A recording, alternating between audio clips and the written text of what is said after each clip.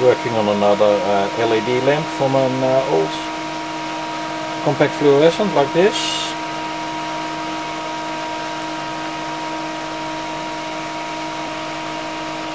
I've taken the top piece off, and it's from a bit of heavy perspex, a piece of the circle. Has 9 LEDs in it.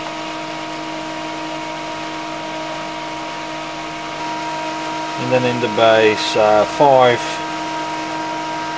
2K2 resistors, 1 watt each, a bridge rectifier of 1N4007 diodes, and then careful soldering.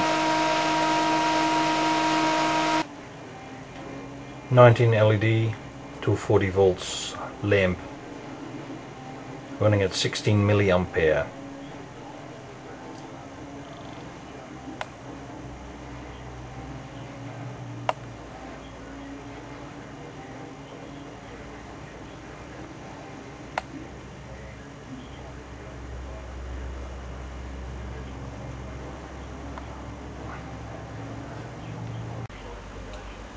This is 240 volts and this is 60 volts. And as you see, some LEDs emit greenish colored light. 240, 60. At 240 volts this lamp draws 16 milliampere.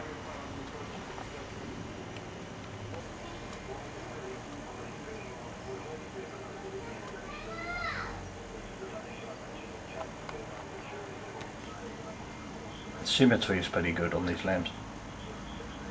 By adding LEDs in on the side, it enhances the sidewards light spread.